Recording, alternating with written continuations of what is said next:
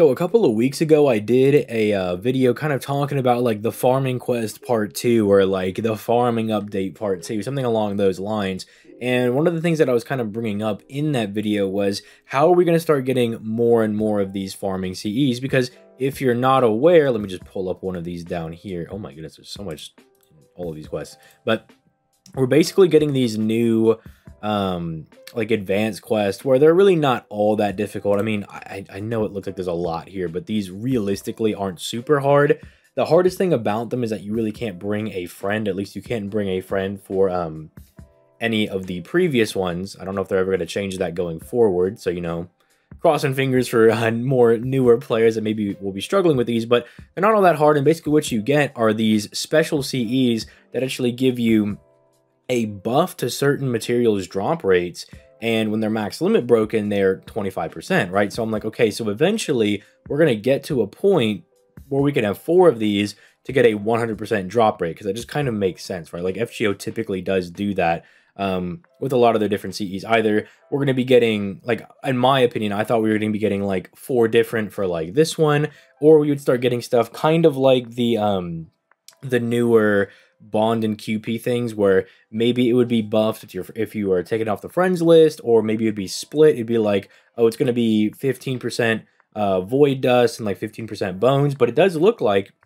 we actually have a confirmation that they're going to just start bringing out more and more quests, because now at this point you can get all 3 of them, and they are new quests on JP. So this is actually a really, really good sign going forward, because I mean, dude, it's ridiculous. I mean, like, if we just bring this up as an example, like if we just like click on the dust here, and we can just like kind of show that some of these servants just need a ridiculous, obscene amount of these materials. Like Okita needs 105, Lancelot needs 120, Musashi, who's a very popular servant, is 144, Gilgamesh is a popular servant, 144. It can just get really ridiculous. I mean, I know some of the more famous ones for materials are characters like Quetzalcoatl, if I can pull her up real quick. Quetzalcoatl, I know, needs like an absurd amount of chains for like absolutely no reason, when a lot of these other Babylonia characters were coming out and like the stingers were a thing. It was also insane. Okay, it's not that big, but it's like they just need a lot of these materials, right? Like even this might be considered like more light, quote unquote. This is pretty insane for like getting one skill done, if that makes sense, because this is to do one skill and then you got to do it again and then you got to do it again. That's why it takes so much, right? So it's like it doesn't look like a whole lot if you're looking at one skill, but the farming in this game can get out of hand like really, really quickly, and it can kind of get you to this point where you're like, do I even really want to max out my servants? Oh, I don't really want to level up servant X, Y, or Z, right? Because they're going to need a lot of material, right? So because they're doing this, it's not only making the game more accessible, but it's just making it easier to like play the game, have your servants do better, because that also tends to be a problem for some people. Is you might say get your hands on, if we go over to, you know, someone like Space Ishtar, right? You get your hands on her and you're like, oh, I've been hearing that Space Ishtar is like one of the best farming servants of the entire game. He has his 50% battery, but who knows? I don't know. Maybe you're lacking in eggs, right? Because I know eggs were something pretty annoying to farm for, especially if you're a newer player. And it's just like, well, it could be frustrating because, you know, you have this new really good servant, but you can't do this skill and level it up, or you can't max out her other skills, get her attack to make sure she's actually getting refund and everything, or she's not actually securing kills in certain nodes or anything because her attack is too low because of stuff like this. It could just be really discouraging because you're like, I have all the best servants, I have everything I need, but I'm not actually performing as well as I should be, right?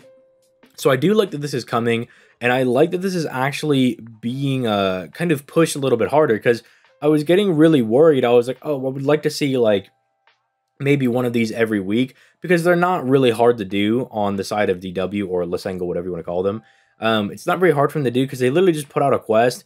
This one, they made this like really crazy. Like they just did all this nonsense over here. They don't even have to make it this difficult. I mean, if we could find the other advanced quest over here, like this one was pretty simple. It was just like, I know it looks like a lot, but it's literally just like, oh, it's just the starter battle from like the beginning of FGO, right? Like you're fighting a very simple like combination of characters, and it's like super simple, right? Or you had this one. This one was like really dummy easy. This one was literally just it had like all these special things and everything, but because they're all Zerks, you could pretty much just easily one-shot the wave with free-to-play characters. So I was thinking, I was like, hey man, maybe they could like do these like once a week or something, because they're not like really all that hard to do, like to program, I imagine, because they're literally just a pretty quote-unquote decent challenging quest, right? And so I am glad that we're actually getting more content for these, because the more of these that get pushed in the game, I think the healthier the game actually becomes. Because again, like I was saying, it becomes more accessible for more people. You're able to level up your guys and everything. At this point, I'm kind of just, I know it's going to sound weird, but I think the only other thing they really need to do is, after they kind of start ramping this up, which they dropped 3 this time, so surely they are just going to continue to ramp it up, but maybe make a quest that, I don't know, you just have some ability to get like massive amounts of QP. Like, I'm talking like maybe every month you could pay like 1,000 mana prisms and get your hands on like, I don't even know, like 2 million QP or something, right? Or 200 million QP or something like that, right? Like something else like that might also help new players out.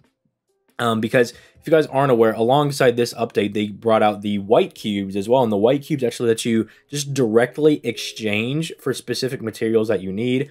So it's like, I think it's bronze are 1, silvers are 2 cubes, and then golds are 3. So it's like, you know, if you're a newer player, one of the problems is that it's really hard to level up your servants, because you might summon for, I don't know, like someone like Space Ishtar. She's actually a really good example. She comes out, you get her, but you can't actually like level her up or anything because you can't get the eggs. Like, the eggs aren't available until Lost Belt 4, which is really far into the game. You can skip 1.5, but you're still gonna beat like all the main story and get up to 4.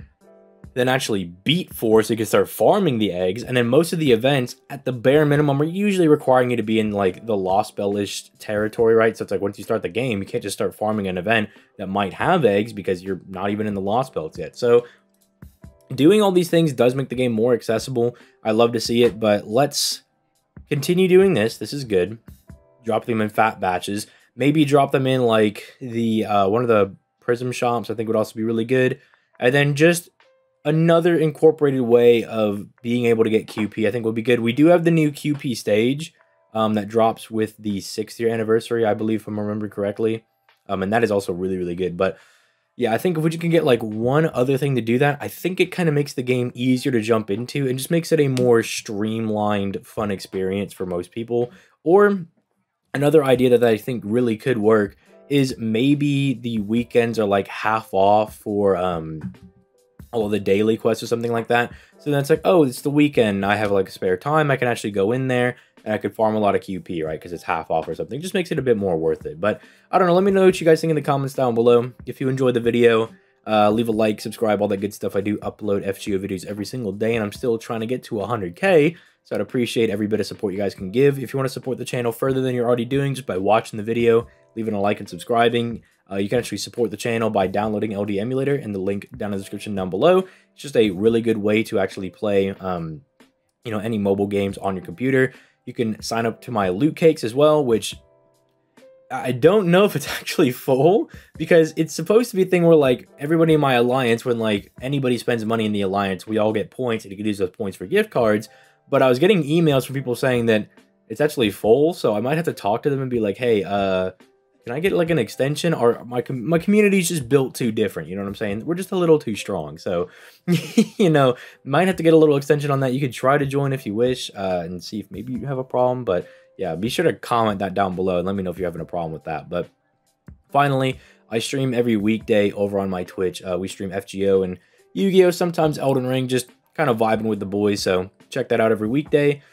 And yeah, I have a Yu-Gi-Oh! Tournament not next Saturday, it'll be this upcoming Saturday. Make sure you sign up, join the Discord, read the announcement, all that good stuff. But yeah, with all that being said, I think I can actually go ahead and get out of here and we'll take a fat nap, boys. But yeah, with all that being said, I'm going to go ahead and get out of here. You guys have yourselves a nice day.